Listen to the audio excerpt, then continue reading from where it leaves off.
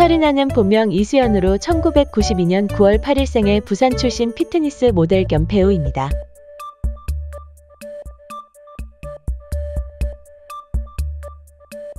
그녀의 키는 170cm이고 몸무게는 49kg입니다.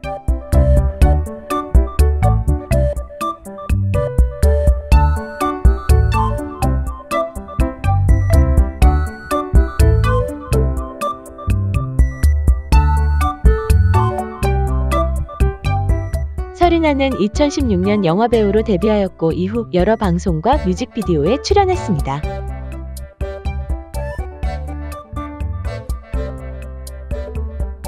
그녀는 아름다운 외모와 매력적인 몸매로 많은 사람들에게 큰 인상을 남겼습니다.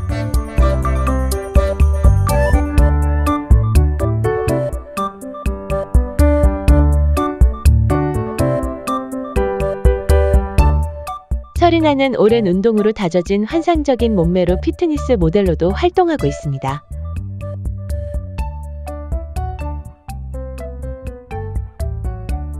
그녀는 2016년에 열린 제3회 ISMC 머슬바디 코리아 인터내셔널 어워즈 여자부 1위와 나바 코리아 WFF 챔피언십 비키니 부문에서 3위에 입상했습니다.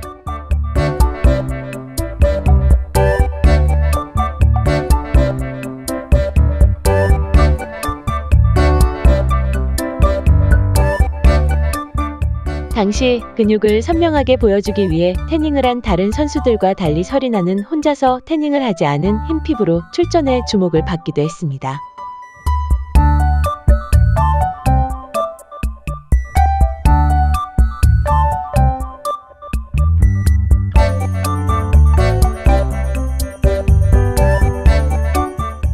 서리나는 뛰어난 외모와 함께 지성도 겸비하고 있습니다.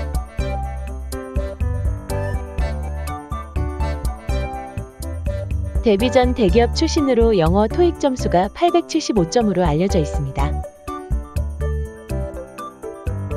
그리고 드론 산업공학 석사로 드론 국가 자격증을 취득했고 드론 관련 사업도 병행 중입니다.